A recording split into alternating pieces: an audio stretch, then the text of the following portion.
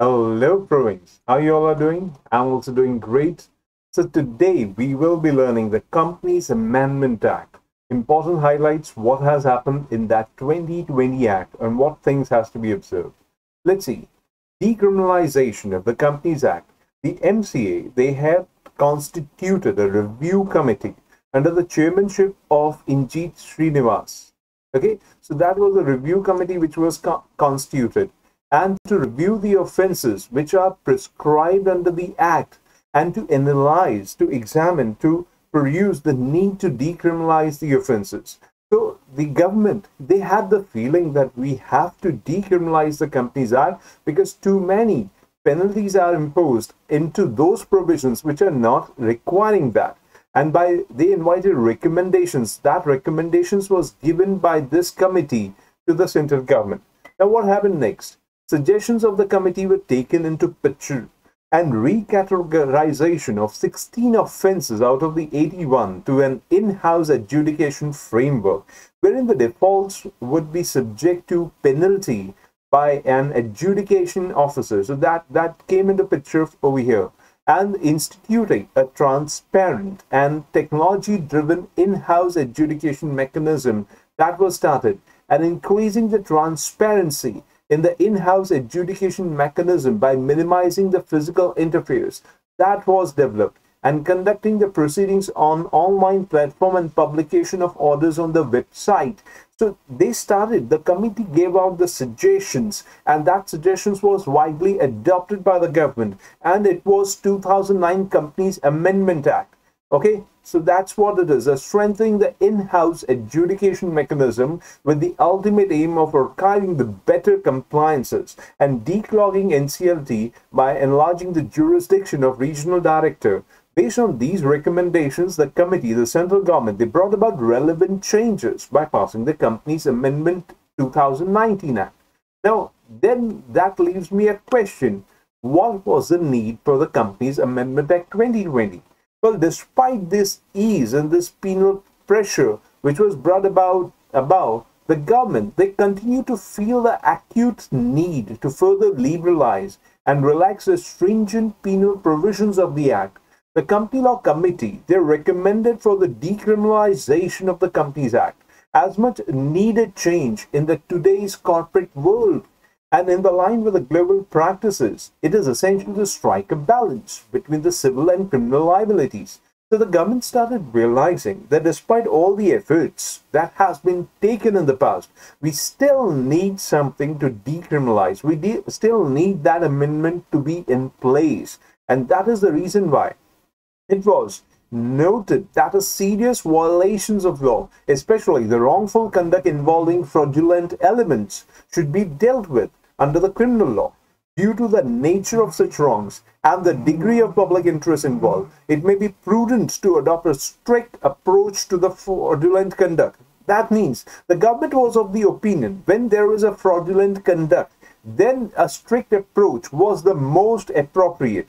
However, if there is a procedural thing, if there is a technical thing, there is minor non-compliances, especially the ones not involving any subjective determinations, may be dealt with civil jurisdiction instead of criminal. So why should we be penalized for technical defaults or procedural defaults that does not require, because there was no fraudulent intent, there was no question of mens rea.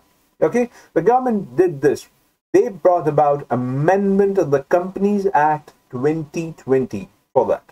Okay, so what things changed? I'm not discussing every part of it, but I'm highlighting those important things that has gone into change. So omission of certain offences. The Companies Amendment Act has omitted certain offences which relates to non-compliance of orders of NCLT. That is like orders with variation of shares rights, rectification of registers, publication of order of NCLT for reduction of share capital, redemption of debentures. So if you don't comply with this, now it is just a procedural requirement. You cannot be penalized for this. And further, the offences provided in Section 342, subsection 6 of the Companies Act 2013 related to the penal provision with respect to non-cooperation by the liquidator or any present or past officer of the company is omitted, leaving it to the prosecuting court to mandate the cooperation. So it's now up to the court to decide about it, but in this liquidation process, this part has been omitted. Okay, removing imprisonment and subjecting offenses to fine alone. Here the legislature has removed the imprisonment for certain listed offenses while retaining the criminal liability to the payment of fine alone, such as for contravention of matters which are prescribed to be stated in the prospectus. Under that section 26, or failure of the company to comply with the requirements of the special license under section 8, or defaulting in complying with the buyback requirements under 68. The legislature has just imposed fine. That's it. They have removed that imprisonment thing. Okay, they have removed that imprisonment thing absolutely in these kind of provisions. So they have made things far more ease of doing business. Okay, recategorization. Now, keeping in mind the overall pendency of cases in the courts and in attempt to alleviate the burden of the courts, the Companies Act 2020 that seeks to enforce and adopt a principle-based approach in removing the imposition of penal consequences in case of a minute and technical defaults, so that each small kind of defaults, you should not be scary about it, you should not be penalized about it. And further, levying of such monetary penalties can now be adjudicated in-house by an in-house adjudication mechanism, as it is provided in section 454 of the Companies Act, without having to approach any kind of criminal courts. So that is a very good step which the government has taken. Okay, and thus in case of default relates to non-compliance of section 94, the annual written part, or subsection 4, or subsection 1 or 2 of 137, the annual accounts filing part. So such default has been rectified either prior to or within 30 days of issue of notice by the adjudicating officer. Then no penalty, that word is important, no penalty shall be imposed. So if the company is receiving notice now as per the 2020 thing and they rectify their defects, there is no question of imposing penalty now. Impose, and all the proceedings under the section in respect of the default shall be deemed to be concluded. See, so look at the way they have done that and extended the applicability of 446B. I know not everyone is comfortable, but this is a new section which has been introduced, and if you have read it, good enough. If you haven't read it, do read it for your next attempt. Now, Companies Amendment Act 2020 extended the applicability of this section 446B relating to lesser penalty for the small companies and one-person companies to all the provisions of the Companies Act which attract monetary penalties, and also extend same benefit to the producer companies and even to startup companies. So what is this summing up to? Well, in case one-person company, a small company, a startup company, or a producer company, or by any of its officer in default, or by any person in respect of such company, then such company, its officer in default, or any other person as the case may be, they shall be liable to a penalty which shall be not more than 1/2 of the penalty specified in the provision. That's it. You just have to pay half of the penalty, subject to a maximum of 2 lakhs in case of a company and 1 lakh in case of an officer in default and any other person as the case may be. So now one-person company, small company, startup company, producer company, the threat that used to be there, it's like 5 lakhs of penalty or 103 times the penalty, that thing is relaxed. Okay, you don't have to worry about you. Okay, you think about your business, you carry on your business, and the government says you just have to pay 2 lakhs maximum penalties. Look at this, maximum penalty of 2 lakhs on the company and 1 lakh on that officer in default. That's it. So they have improvised this. And offenses where alternate mechanism is provided. Well, the amendment has further brought an alternate framework for mechanism of supervision of certain provisions, such as non-compliance with the order of regional director, directing a change of the name of the company, or the criminal fine which is introduced in section 16 subsection 3 is all substituted by enabling central government to allot a new name to the deterrent of the company and directed the registrar to enter the new name in the register of companies in place of the old name and issue a fresh certificate of incorporation, which the company can issue thereafter. So what exactly has happened? They have simplified the mechanisms So if a company has a common name, then the regional director can issue a notice and the company can change the name. That's it. You should not be penalizing a company for that. So the criminal offense thing has been done away. Okay, so they will allot a new name and they will direct the company to change the name in the place of the old name, and a fresh certificate of incorporation can be issued by ROC to that respect. Okay. Similarly, another important change that has been brought in this mechanism is with regard to section 441 subsection 5. Okay, in case of non-compliance with the order of compounding authority, the punishment by way of imprisonment and the criminal fine is substituted by doubling the compounding fees automatically. So you don't have to bother that you will be put in jail for that. You are compounding an offense. Okay, you're settling an offense, and suddenly if you can't pay the penalty, you will be thrown in jail. Okay, the government says, no worries. Now you will not be thrown in jail. You just have to pay double the penalty. That's it. And the intention of the legislation is to deter non-compliances by imposing a greater penalty rather than by initiating a separate offense for the same non-compliance. Okay, and then further, that is continuing the alternate mechanism. Further, the contravention on Section 284 of the Companies Act, which deals with failure of the employees, promoters, and directors to cooperate with the company's liquidator. They attracted an imposition of a fine as per the Act. However, the amendment has removed such fine and has empowered the company liquidator to apply to NCLT to obtain the directions. So in case of liquidation now, there will no more be a fine by the liquidator on the employees, on the promoters, on the directors of the company. And the company liquidator has to approach NCLT for any kind of direction they needed. Okay, so that thing has changed. And easing out the framework of the corporate responsibility, yes, under the Companies Act, every company with a net worth of 500 crores or more, or turnover of 1,000 crore or more, or a net profit of 5 crores or more during the immediately preceding financial year are required to constitute a CSR committee. Okay, and they have to spend 2% of the average net profits of the company made during the 3 immediately preceding financial years towards the CSR policy. That's the provision that existed. The Companies Act Amendment 2020, what has they made? They have exempted the companies with the CSR liability of just 50 lakhs a year from setting up CSR committees. So if you don't have, if you have a CSR liability of just 50 lakhs a year, you don't have to bother about CSR committee, because constituting a committee, there are persons involved and they have to be paid for it. So it's like putting resources to something that the company is not getting anything out of it.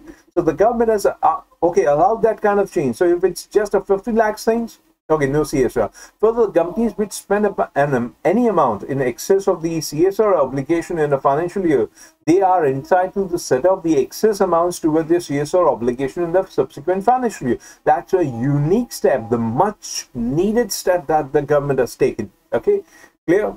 And easing out the framework in corporate social with regard to the penal provision if a company is in default in complying with the provision of subsection 5 of subsection 6 of section 135, which related to CSR expenditure. The company shall be liable to a penalty of twice the amount that has to be transferred to the company, to the fund specified in Schedule 7 to the Companies Act, or to the unspent corporate social responsibility account, as the case may be, or 1 crore, whichever is less. So now they have made 135 a penal provision. It was voluntary a time ago, but now they have made it a penal provision. Okay, so there is a penalty which was imposed that if you're not getting into the CSR expenditure, the penalty can be twice the amount or 1 crore, whichever is less. And every officer of the company who is in default shall be liable to a penalty of 1/10 of the amount which is required to be transferred by the company to such fund in the Schedule 7 of the Companies Act, or to the unspent corporate social responsibility account, or 2 lakhs, whichever is less. So the penalty on the officer in default is 1/10 or 2 lakhs, whichever is less. Okay, now there is a change in the definition of listed company under section 2 subsection 52. What is that? See, prior to the amendment, the definition says that a company which has listed any of its securities on the recognized stock exchange is a listed company. That thing used to cause trouble for the private company which is listing its debt securities. So the Company Law Committee felt that classifying a private limited company as a listed company merely based on the listing of the debt securities offered on a private placement basis is absolutely inappropriate and is required to be addressed, as they are skeptical about the strict regulations imposed on the listed company as opposed to unlisted private companies. So this now gives a private company a chance, a liberty to come ahead to issue certain kind of debt securities, and if the private company grows up in future, they can be a listed company. So here there were many compliances for the private company because they were called as a listed company. So the government has done certain change. So there is no differentiation but under the Act whether the company is an equity listed or a debt listed company, and the compliances are the same, which is not the case with SEBI listing regulations, wherein the compliances are less for a debt listed company. So in line with that, the government steps to promote ease of doing business. The committee decided that it would be more appropriate to exclude, yes, the word is exclude, private companies from the definition of listed company. You can see the change that the government has brought about after realizing those things. Okay, so the central government has now been empowered to exclude such class of companies under the definition of listed companies which are listed or intended to list such class of securities as may be as prescribed in consultation with SEBI. Thus, the companies which have listed on the debt securities, that is a non-convertible debentures-like thing, may be excluded from the definition of listed company for the purpose of Companies Act. Now, remember that it's a central government which is empowered. So, once they put in the provisions, you are exempted. Okay. The introduction of producer company. Now that was a long demanded thing, that the compliances of the producer company, we have to go back and again for 1956 Act again and again, even though that act was brought to an end.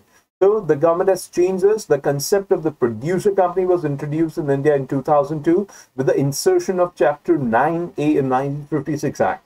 And the purpose behind the introduction of the concept of the producer company is to regulate Indian agrarian economy more effectively. The producer company is a body corporate comprising of farmers and agriculturalists who work in cooperation with each other to promote better standards of living, gain an easier access to credit, technology, market, etc. The Companies Act 2013 does not contain any separate provisions which relating to producer companies. So, by virtue of Section 465 of the Companies Act, producer company continued to be given by the Part 9A of 1956 Act. But considering that 1956 Act has been repealed, it is not feasible to amend any of the provisions of Part 9A of the Companies Act, even though these continue to remain in force. So that's exactly the problem. That tomorrow, if you want to amend producer company, you have to revive a dead law. And how could you do that? That's the thing. The producer company, for amending the provision pertaining to the producer company, even if it is assumed that such amendment is legally tenable, would become convoluted and tedious in the light of Companies Act. Because how could you be doing that? So the government was facing a real situation. So was the Company Law Committee. And that's what they recommended. The CLC propounded that since the government is keen on promoting producer company, it may appropriately take up the amendments and relaxations to the applicable laws for such companies instead of waiting for more time for a new law to be enacted. And in line with the CLC proposal, the Companies Amendment Act 2020 has introduced that similar to the 1956 Act governance for such companies also. So yes, now you have to study the producer company as per 2013 Act. The 2020 Act has combined it here. So at the outset, these provisions relating to incorporation of producer companies, other matters, share capital of members, general meeting, share capital, powers and functions of the board, merger, amalgamation, they all have been now included in the Companies Act 2013, consequent to the Companies Amendment Act 2020. Okay, and now this was one of the big issue. A consultation paper was issued by SEBI and many things were discussed. SEBI has introduced right issue requirements, and so there was a need filled to change the company law, and here it is coming up. The right issue is an option which is exercisable by existing shareholders for the company to purchase further share capital in proportion to the current holding, which is exercisable for that specified period. Now, companies typically pursue the right issue as an avenue to raise the funds for various reasons, ranging from expansion or acquisition or paying down the debts. Section 62 of the 2013 Act, that governs that process. So you know what is the right issue? The issue which is made to the existing shareholders so that you can raise a capital for the company, for any kind of project or for the payment of debt or anything, for the well-being of the company. That was right issue. Now, early this year, SEBI introduced a discussion paper, which I was talking about, and there were certain comments which was given by us too, reviewing the process of the rights issue. The paper highlighted the need to reduce the timelines in both the pre-issue opening phase and after the closure phase to the better serve the interests of the issuer and the investor. Because see, due to technology, the things have become faster. So there is no point in waiting for 15 days for a right issue, a minimum framework, when you can complete the same thing in 2 to 3 days to 5 to 7 days. Okay? So it has also proposed several measures for same by making amendments to the regulatory mechanism under the relevant SEBI regulations. Now, through this, the timeline for the date of the board meeting to decide upon the right issue to date of listing of the shares was proposed to cut down from nearly 55 to 58 days to roughly 31 days. As you can see, that there is a dramatic reduction in the number of days. And in line with this, CLC has observed that a per market price, that is, the issuance of an offer is completely closes with 2 to 3 days, and the allotment is completed within 5 to 7 days itself. Look at the change that the government is proposing. Okay, and reduction of timelines of right issue, the committee was of the view, in light of the market practices under Section 62, subsection 1 of the Companies Act, we amended to enable the central government to prescribe a shorter time period than the mandatory 15 days period. As I was discussing, previously we require that 15 days, now it has to be reduced. So the amended provision now reads, the offer shall be made by a notice specifying the number of shares and limiting the time, here the important, not being less than 15 days or such lesser period, not more, it's lesser period as may be prescribed, and not exceeding 31 days from the date of the offer within which the offer was accepted. So they changed this. They brought the period to less than 15 days. Shall be deemed to have been declined. So this enables the company to close a right offer in a real shorter period and complete the entire process. Why should I be waiting for 15 days when I'm in the electronic age? I'm getting all my shareholders' approval. Okay, and the Constitution of NCLT bench long demanded provision. It was demanded that NCLT is all the way in Delhi and not from every branch of India. We could be approaching there. No doubt I practiced there, but there was a demand from many of the persons, including my clients, that how could we be approaching each time over there? So here, Amendment Act has inserted Section 418A with the objective of setting up a benches of NCLT, that is National Company Law Appellate Tribunal. And that will ordinarily sit in New Delhi in such other places as the central government may, in consultation with the chairperson, notify. So yet they have not decided where they will establish, but now there is a provision for establishing NCLT branches also. Because yes, there are too many cases coming into picture. And the said benches of NCLT will be constituted by at least one judicial member and one technical. Remember, the word is at least, so you can have more than one also. Considering the quantum of cases the NCLT has to deal with, this is a welcome move which will not only reduce the burden of NCLT, but will ensure a speedy disposal of the matters addressed to the NCLT. Okay? Now, provisions for allowing payment of remuneration to the non-executive directors in case of inadequacy of profit. This was another thing which was widely demanded, because no doubt, whatever you say, it's a non-executive director, it's an independent director, yet they put in time, they put in efforts, they start reading, they do things about the company. So something has to be paid. Now, big companies started following the policy, they started paying them, but not every company was comfortable, and as a result, there was no motivation to become an independent director or a non-executive director. So now the government has come up clear with that section 197 and 198 of the Companies Act set out the provisions for remuneration payable by public companies to its executive directors, including the whole-time directors, managing directors, managers, and non-executive other than the whole-time and managing directors. Now, 197 subsection 3 provides that if a company has no profits or its profits are inadequate, that the company shall not pay any remuneration other than sitting fees to its directors, including the managing director, whole-time director, manager, except the provision of Schedule 5 will come in the picture. Okay, clear? Now here, the above-mentioned provisions read together to provide for remuneration payable to executive directors in every case, including the case of inadequacy of profits also. So while sections 2 or part 2 of Schedule 5 provides for remuneration payable to managerial person where the company has no or inadequate profits, similar provisions has not been done for the non-executive directors.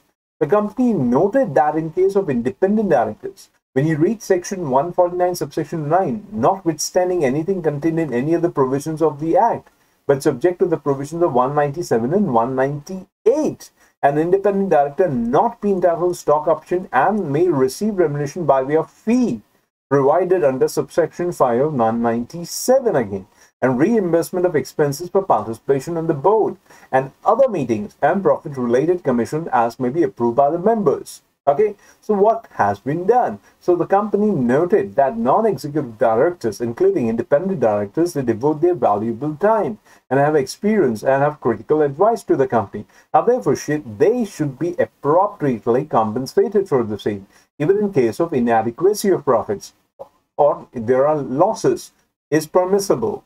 So the CLC discussed the crucial role which is played by independent director of the company in terms of bringing objectivity into the functioning of the board and improvising its effectiveness.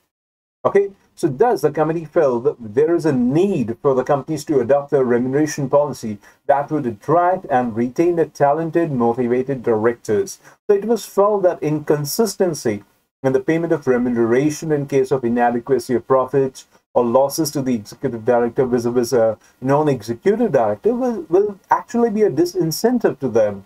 That's the reason why something has to be done. And therefore, the committee concluded that it would be appropriate to bring specific provision in regard to section 149 and 197 before any amendments is made to Schedule 5 in this regard. Okay, so now the amendment to the provision of 149 subsection 5 and 197, the payment of remuneration to non-executive directors, including the independent director, has been provided, and such remuneration shall be payable in accordance with Schedule 5. So look at the change, that this change has come into being. And such remuneration shall be exclusive of any kind of fee for attending the meetings of the board or committees or for any other purpose whatsoever. So that's the word, exclusive. It shall not be a part of the fee or sitting fees, as may be decided by the board under 197 subsection 5. This is another welcome feature that enables a company to attract talented directors on their board of directors. Okay, now when we talk about listing of security on the foreign exchange, that is a new thing that has come into picture. New subsection 3 and 4 has been introduced to section 23 relating to public offer and private placement, empowering the central government to permit certain class of public companies to issue certain class of security for the purpose of listing on this permitted stock exchange in permissible foreign jurisdiction or other jurisdiction as may be prescribed. The central government may exempt any class of public companies in a newly inserted section, subsection 3 of this section, section 23, from any of the provisions of the Companies Act. So if you want to go in for listing for a foreign stock exchange, okay, the government is ready to recognize that, and they can relax the provisions of prospectus and allotment of security, of share capital and debentures, declaration of beneficial interest, register significant to beneficial ownership, or failure to distribute dividends. These provisions can be relaxed if the government is permitting the class of companies to list their securities on the stock exchange having foreign jurisdictions. So look at the welcome step, the steps that has been taken. This enables Indian corporates, which are very well known in international market to list their security in permissible foreign jurisdiction. So now the ambit of Companies Act has gradually grown up, because by allowing this kind of listing, you try to understand gradually the provisions of international level will be entering those companies, and those compliances will be entering into your curriculum also, because ultimately they require compliances, and who better can us then do that? Okay, now exemptions from filing resolution, that was again demanded that each time we have to file resolution. So what was the thing the committee discussed and decided? Only the provision in respect of resolutions that is passed to grant of loans, gives a guarantee, providing security in respect of loans, under clause F of subsection 3 of section 179 in the ordinary course of business was not applicable to the banking company. Okay. However, such exemption was not available to non-banking financial company, NBFC, and housing finance company. So they were required to file that, though some of them as big as a banking company, and such confidentiality was required to be maintained. So now the same has been extended to the class of NBFC company which is registered in Chapter 3B of the Reserve Bank of India Act, and to any class of housing finance company that was registered in the National Housing Bank. So now NBFCs and HFCs have been given that liberty that they are not required to file resolutions which is passed in the ordinary course of business which has confidential information. Okay, so therefore any class of NBFC and class of housing finance companies are also exempt from filing resolutions passed to grant loan or to give guarantees or to provide security in respect of loans in the ordinary course of their business. And periodic financial results for unlisted company, okay, at present only listed companies are required to submit the financial results duly audited or limited review with the stock exchange under the SEBI listing. That's the provision we know. However, private company and unlisted public companies as big as listed companies in their size, they are under obligation to file their results only annually with the registrar. Okay, yes, there are a large number of private companies and unlisted public companies which have grown real big in size. So now we are this concentrate 129A is there, that is inserted by the central government that requires such class of companies or unlisted companies as may be prescribed to prepare the financial results of the company on such periodical basis and in such form as may be prescribed, to obtain approval of the board of directors and complete audit and limited review of such periodical financial results as may be prescribed, and file a copy with the registrar within 30 days of the completion of the relevant period as may be prescribed. So as you can see, the government has brought big private companies and unlisted public companies also in the compliance ambit, and yes, it has encouraged or increased your roles. Okay, now 2020 inter alia, amongst other things, they have clarified the jurisdiction of the trial court on the basis of the place of commission of the offense under section 452 of the act for wrongfully withholding the property of the company by its officers. They have clarified that. They have also relaxed the provisions relating to charging of higher additional fees for default of 2 or more occasions in submitting of filing, registering, recording documents under section 403. So that used to be there to 403, you remember that, and exempted any class of persons from complying with the requirements of section 89 relating to declaration of beneficial interest in shares, exempting any class of foreign companies or companies incorporated outside India from the provisions of Chapter 22 relating to companies incorporated outside India. Okay, at the conclusion, I can say at the outset, the relaxations which has been provided under this act can only help the companies in reduction of the compliances cost, but will also help focus on the business activities. It will be easier for the companies to rectify their defaults, pay the penalty, become compliant, as well as align with the objectives of promoting ease of doing business. Okay, so thank you everyone for being